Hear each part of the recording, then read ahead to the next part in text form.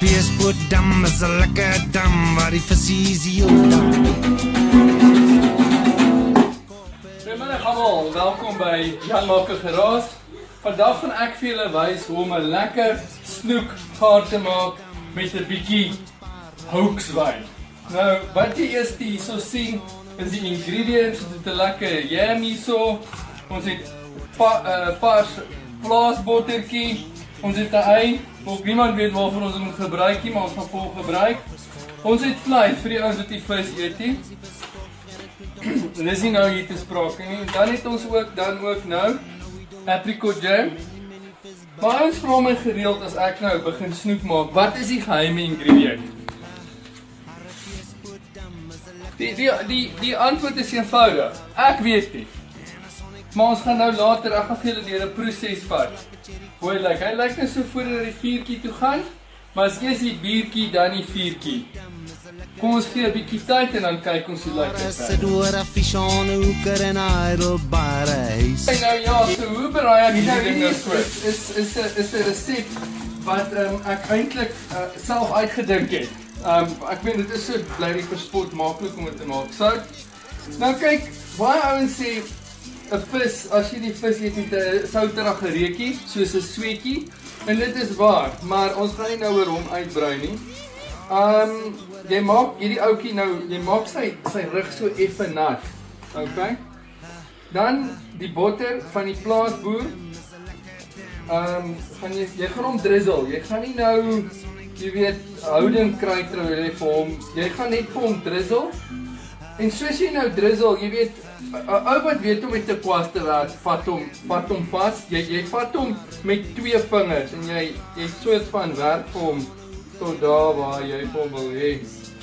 Nou, baie mense sê, hoekom gooi jy nie die goed bymekaar? Dit weet ek ook nie. Maar ek werk op die metodologie dat hierdie ouetjie dan nou ook op 'n stadium in jou maag werk hulle ook saam. So, ek kan nie sien hoekom moet jy eers die dingetjie en daai dingetjie en dan moet jy nou die een dan nee. Ons gooi vir hulle almal met een slag in en ons kry die job gedoen. As jy weet wat ek bedoel. So hierdie, as ons hier staan, het ons nou nog niks achieve nie. Maar hierdie is die gamebreaker. Hierdie is soep en dis 'n lepel. Dit beteken ons 'n hongerkind op pad. So ons moet nou vinnig maak en hierdie ouetjie vir jou op die kole kry. Nou, is 'n moeëse ding wat checkers hier aanpak, want jy sukkel om vir hom uit sy sakkie uit te kry, maar as hy eers uit is. Nou, hierdie snoek, ek het vir hom vanoggend gevang, daar in Stilbaai, en so gaan hy maar, jy weet, skus man, ek oefen net my referee signals. Peespootdam is 'n lekker dam waar die visie. So ons het nou die visie voorberei. Hy gaan nou vir ons bietjie kuier hier op die kole waar hulle nou met mekaar gaan trou. So hierdie is soort van die bruidelof. Ons wag nog vir die donderse dominee. Hy sal, hier kom hy nou. Hier is die dominee. Okay, hy gaan nou vir ons die ouetjie trou hierso. As hulle eers getroud is, dan kan hulle nou sekere dinge doen wat die visreek sal uitbring. En die voetjies trou met die soet en jam. Dankie dominee. No, we don't catch so many fish, but I think we caught a cold.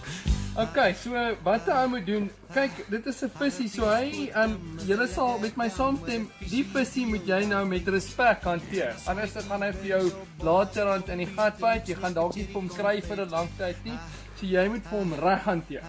Want as jy vir hom nie mooi draai en nerves nie, dan julle ouens sal nou saam met my stem, dan gaan jy op 'n latere stadium spyt wees, want jy gaan nie vir hom weer kan kry nie, want hy is nie op die mark nie en sis en so. So, jy gee vir hom so 'n paar draaie, so nou en dan draai die ouetjie en maak vir hom lekker warm op al die kante, want as hy eers lekker warm is, dan gly hy van die tong af, as jy weet ek. Okay, so ons het aan die einde gekom van ons vleismakery. Ons het net 'n strieker hierso wat nader hardloop, nou, dis nie die hele tyd vir daai dinge nie. Okay. Ons het nou hierso ook dan vir Jan Kutse staan nader.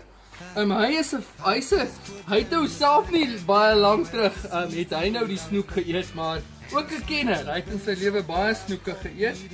En nou wat ons hier sien, hy gaan nou vir ons hierdie ouetjie proe en dan gaan hy vir ons feedback gee. Nou, julle mag julle self dalk vra hoekom braai ek vis as ek nie vis eet nie? Nou, ek is nie 'n groot snoeketer nie. Ek like meer bietjie van 'n vleiserigheidjie, maar ons gaan laat Jan hier proe vir ons. Hier's nou Jan. Wat ons nou kyk. Wat trek ons nou in die proses hierso? Wat Baie lekker. Okay, dit was Jan, baie dankie. Vir die samewerking. Dit was Jan. Dis nou Jan maak 'n geraas. Heel daar byt.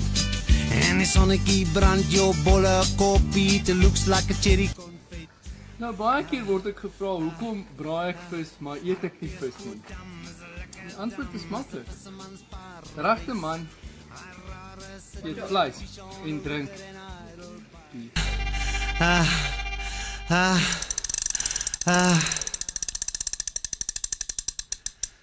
Achoo!